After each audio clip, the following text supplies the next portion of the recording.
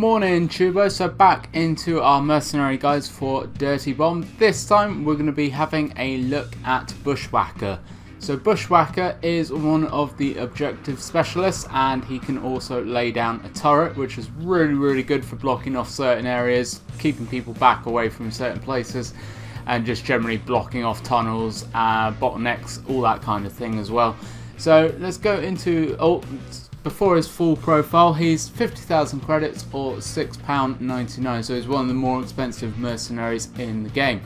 Going into his full profile, we can see that he's got 110 health and 410 movement speed. So he's a pretty average character in terms of stats. He's a little bit quicker than most, but his health is very average, run-of-the-mill.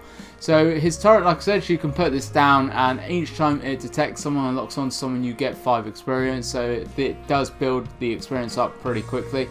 However, it seems to be, especially in the past couple of updates, the turret seems to have been made a little bit weaker, so they're really easy to destroy now, which is a bit of a shame, to be honest, because as soon as you put it up, it seems to be getting destroyed. So hopefully they can have a look at that and maybe sort that out.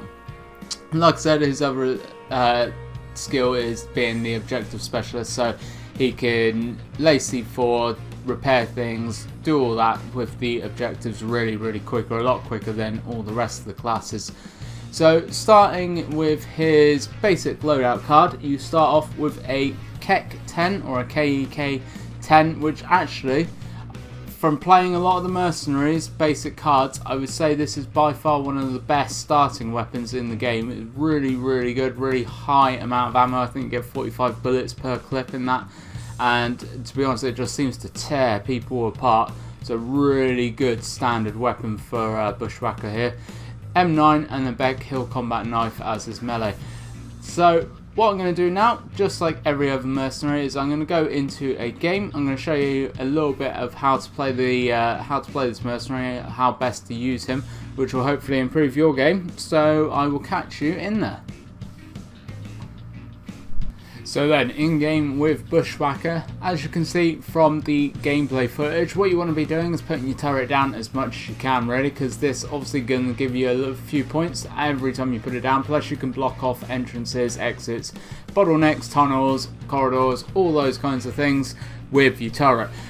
Bear in mind though, like I said earlier on, you can actually have these destroyed pretty damn quickly. It only seems to take a few shots from people for them to kill the turret nowadays. So, like I said, hopefully they're going to change that, because at the minute it's not overly useful how fast the turrets actually go down.